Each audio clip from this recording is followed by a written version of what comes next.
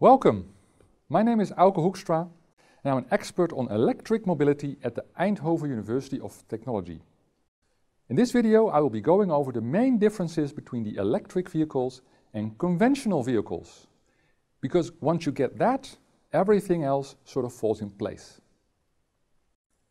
I do a lot of outreach to mainstream media, and I found that most people really don't understand the basics when it comes to comparing conventional cars with electric cars. And in essence, there are two fundamental characteristics that all cars have that you have to understand. If you do, as I said, everything else falls into place. The first fundamental is energy storage. The second fundamental is the motor. But let's start with the motor. The motor converts potential energy into kinetic energy. You might think that there are many types of motors out there, and if you look at all the articles about the different type of gasoline engines, you might think that's true. But in essence, there's only two types of motors. And this has been true since the beginning of human history. So pay attention, because this is information you can use forever. The first motor is the heat engine, and the second one is the electric engine. In a heat engine, burning releases the potential chemical energy in a fuel. This heat produces expansion, and this in turn drives some mostly rotary motion. This is true for steam engines, Stirling engines, diesel engines, and gasoline engines. The picture shows how a four-stroke engine works. This is basically the modern gasoline engine, and it was invented over 150 years ago. On the first stroke, gasoline is injected into a chamber by opening a valve that is then closed again. On the second stroke, the cylinder moves upwards and the gasoline is compressed. On the third stroke, the energy in the fuel is harvested by igniting it. This is the piece where you get the energy out of the gasoline. The resulting explosion drives the cylinder down, and that produces rotary motion. This is comparable to a bicycle, basically, where pushing down the pedal moves the bicycle forward. On the fourth and final stroke, the energy burned, the gasoline burned, is emitted, and it's all very ingenious, but it has many problems. The entire engine requires hundreds of precisely crafted moving parts, and that makes the engine heavy, expensive.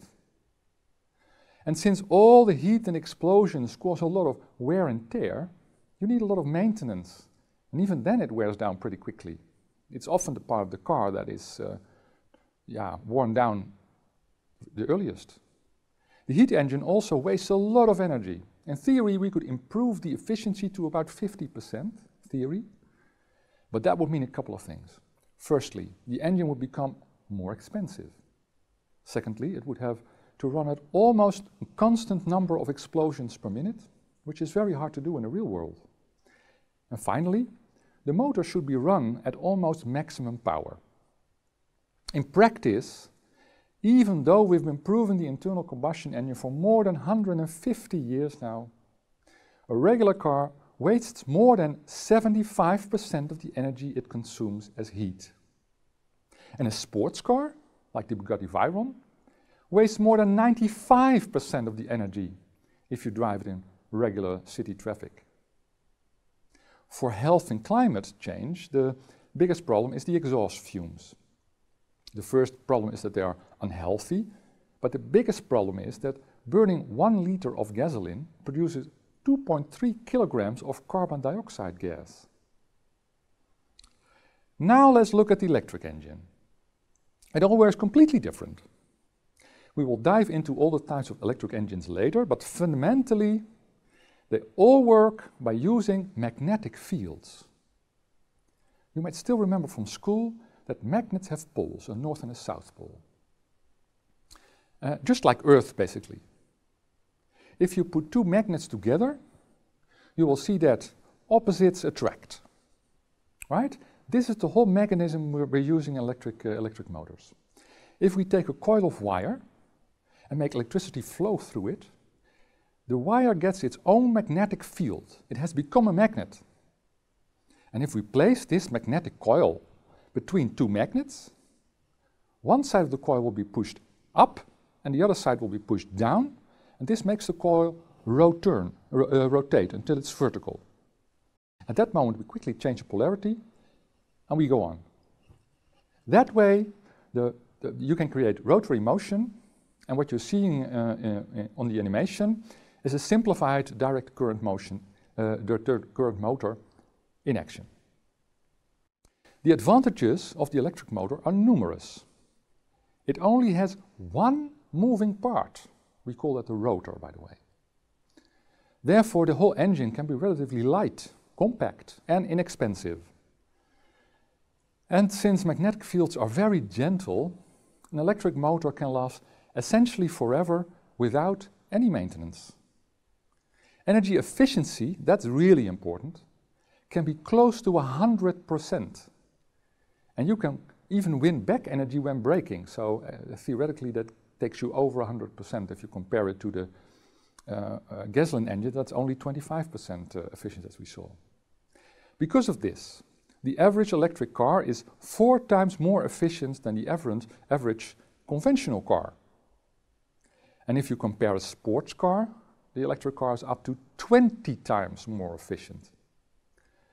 So, oversizing an electric engine doesn't materially reduce efficiency, and the engines are cheap and light. That's one reason why in practice electric vehicles can accelerate much faster. They simply have much bigger engines, and there's no downside to that. For health and climate, the biggest advantage is clear. It can run on renewable energy, and the motor itself has 0 emissions. This sheet sums up all of the different aspects, and it's clear the electric motor is superior in every way. So, why did we end up with a gasoline engine? The answer to that question is energy storage. When you look at motors, electric engine has the upper hand, but if you look at energy storage, the heat engine has the upper hand. Because fuel is a really, really marvelous way to store energy. Batteries compare very poorly to that. A lead-acid battery from the 1900s stored around 0.01 kilowatt-hour per kilogram. That's more than 1,000 times less than gasoline. No wonder the gasoline engine won. A lead-acid battery at the end of the last millennium was better, at, say around 0.035 kilowatt-hour per kilogram, but it's still about 350 times worse. And a nickel metal hydrate battery, NEMH of course, available at the turn of the new millennium, stores about 0.08 kilowatt hours. This is still 150 times less. But then people woke up, primarily because they needed lighter batteries for cell phones, laptops. And now a lithium battery, as produced by the Tesla Gigafactory, for example, has about 0.25 kilowatt hour per kilogram, still 50 times worse. In the near future, say within 10 years, we can expect batteries that store about double that, say 30% worse, 30 times worse. So, theoretically, lithium-air batteries can even hold more energy than gasoline, by the way, but that's very, very theoretically. So, if we take the efficiency of the motor into account, we could have a theoretical situation where actually the batteries are lighter. However, that's a long-term perspective. Now, it's really important that you understand how this works in practice, because in practice the difference becomes much different, smaller. So, imagine we make a car, a conventional car, an electric car, and we want to be able to drive a distance of 500 kilometers, right? So, average car, 500 kilometers. In 1900, we would have needed to take 10,000 kilograms with us. A very, very big elephant in your ordinary car. No wonder the gasoline engine won, right? At the end of the last century, you still had to take a rhinoceros on top of your car, about twice or 3 times as heavy as your whole car. The nickel metal hydrate battery, there he goes, NiMH, turned it into an 800 kilogram bison. But with the advent of the lithium battery, you remember, the one we did because we needed light batteries for smartphones, the 10,000 kilogram elephant turned into a 400 kilogram silverback gorilla. Still a big guy to take with you, but better, right? Within 10 years, it will be about 200 kilograms, or a pig. Now you might say a 200 kilogram pig is still pretty heavy. But if you take the weight of the drivetrain into account, the electric drivetrain is so much lighter that the entire vehicle overall will be lighter from, let's say, 2025. So the whole idea that batteries make electric cars heavy will soon be something of the past, really. The reason I put so much emphasis on weight is not just because it allows you to build lighter and nimbler vehicles, but just as important is the fact that something that is lighter needs less raw materials. And in the end, that means it's probably going to be cheaper. So by making the battery plus the drivetrain lighter for an electric vehicle, we can also make it cheaper. And then all the efficiency advantages come into play. And you also save 25,000 liters of fuel over the lifetime of the car. So, to wrap it up, there are essentially 2 motors for cars. Heat engines to propel the car forward by burning fuel. Electric engines that use much more gentle and efficient magnetic fields. Electric engines are superior in almost every way. They're lighter, smaller, cheaper, require no maintenance, are 4 times more efficient, cause no exhaust, and can run on renewable energy. The problem was that batteries used to be incredibly heavy and expensive, heavier than an elephant.